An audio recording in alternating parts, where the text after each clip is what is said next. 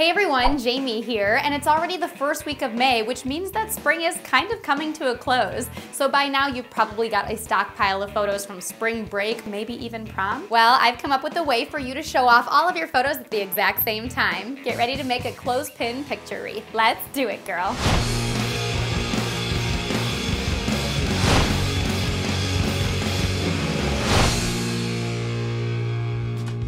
Okay, so for your picture wreath, you're going to need foam board or cardboard, clothespins, craft glue or double-sided tape, hot glue or super glue, paint and a paintbrush, decorative paper, a pair of scissors, and a nail or hook for hanging. All right, it's time to clothespin it to win it. Step 1. The first step is to create a wreath using your foam board or cardboard. I'm using foam board because I have a bunch left over from my nail polish organizer video from a while back. Some stores actually already sell pre-made wreaths for crafting purposes, so you can just skip a step and go ahead and buy that instead. Otherwise, use your scissors to cut your board into a circle. Now you can leave this shape as is, or you can be like me and cut out the middle. By doing this, you can see the wall through your wreath, or you can put anything in the center, like a mirror, magnet board, chalkboard, or whiteboard. Step 2. The next step is to decorate your wreath. Now you can just leave it the standard color, but I'm going to sharpen mine up a bit with the bright color of acrylic paint. You can also wrap your board in felt or fabric too. Once your wreath is complete, it's time to count and decorate your clothespins. Clip your clothespins around your wreath, side by side, until the entire thing is covered. This way you'll know the exact amount of clothespins you're going to need. Then decorate each clothespin by painting it, glitterizing it, bejeweling it, or simply covering it up in decorative paper. Have fun making your own design, whether you stick with one color, switch off colors, or make every one completely different from the others. Once every clothespin has been decorated, reattach them to your wreath until you're happy with your overall design. And technically you're all done if you wanted some wicked awesome wall art, but to transform this beauty into a picture frame, you've got one step left to go. Step 4. The final step is to glue your clothespins to your frame. Take one pin at a time, flip it around so that the clip opening faces the outside, and then apply super glue or hot glue to its base in order to attach it to the edge of your wreath. Repeat this same step with all of your clothespins, gluing them into place.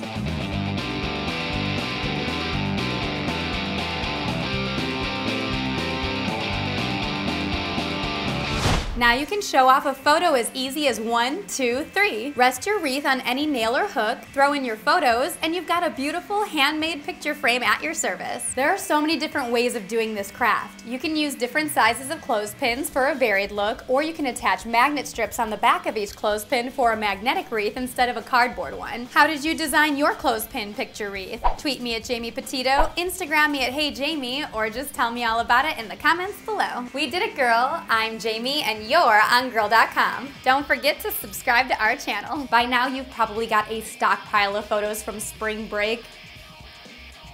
Just a stockpile of spring break photos.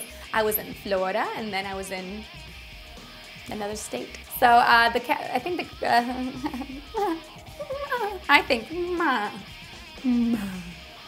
have turned into a goat.